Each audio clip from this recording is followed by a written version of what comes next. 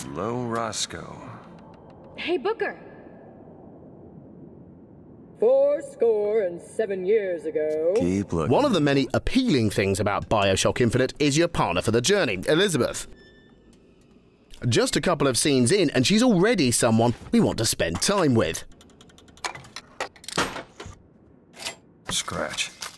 Nice. Yeah, we're exclusive, you know. I think she really likes me. Hey, Elizabeth. No.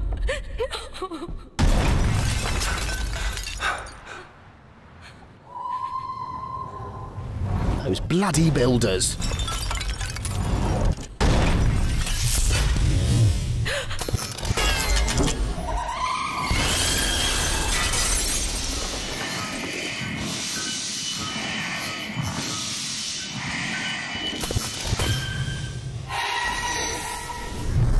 When we caught up with BioShock Big Cheese Ken Levine recently, we wanted to talk Elizabeth. He wanted to talk Ken.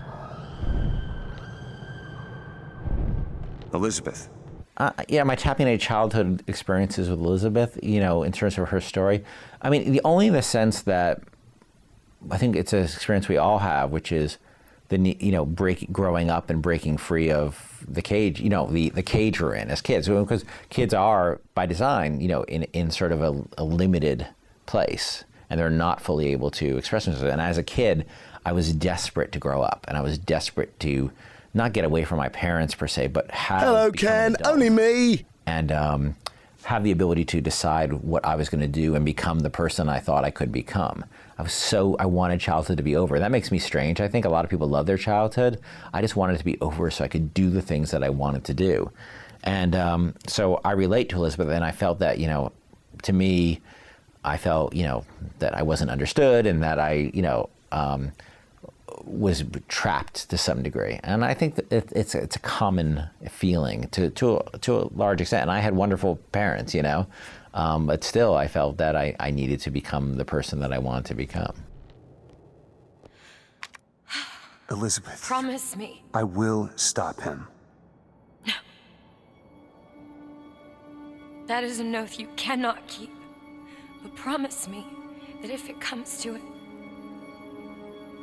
you will not let him take me back. It won't come to that. All right? Leave the builders to me, love.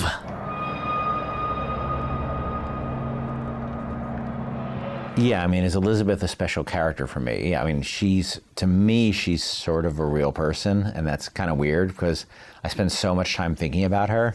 You know, certainly more than any other woman I've ever thought about than my wife, probably. You know, of course, she doesn't exist, but we have to believe she exists, and I have to care. I have to empathize with her. If I can't, as the writer, empathize with her, there's no hope of the audience. So I spend a lot of time thinking about, you know, getting to be empathetic with her and what would make me empathetic with this person. Because, you know, when she started, she was nothing. You know, she built her from scratch, and we spent a lot of time thinking about what connects people, you know, what connects Booker and Elizabeth, or by extension, the player and Elizabeth. What sort of cements relationships very quickly, what kind of experiences people have together, and the kind of struggle they go through together, and the kind of trust they have to put in each other, the kind of sacrifices they make for each other. Those are the things that bind them very quickly to each other, and hopefully, by extension, the player. Go, take it!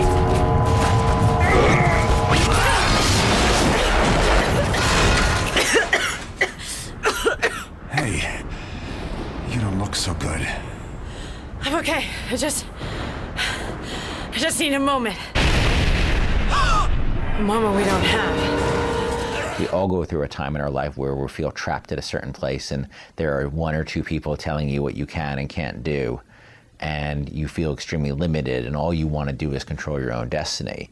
And her story, you know, is that story writ very large. And I think we can connect to that in a very primal way, because that sort of breaking of that bond is, you know, or at least to some degree, is just part of a cycle of life. And sometimes that bond is very positive, and sometimes, like, you know, I think sometimes it's very negative, and sometimes, like with Booker, with Elizabeth and Songbird, it's a mix. There's feelings of warmth, but there's also a repulsion and a need to get away. Just like me mum.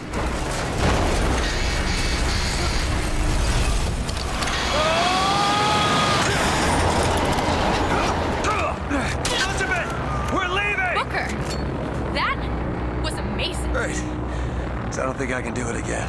Is that really Comstock House? What if he won't help me? I can be persuasive. You will get your freedom, and I get paid. Win-win. Booker. Thank you. Booker! Okay, now, I'm sure we can sort this out, gentlemen. Will you take a check? American Express.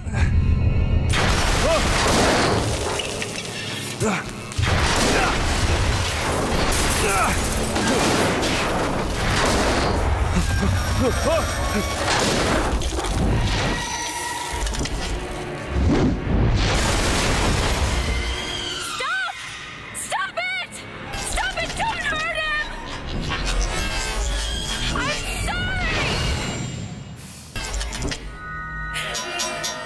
I'm sorry! I'm sorry. I never should have left.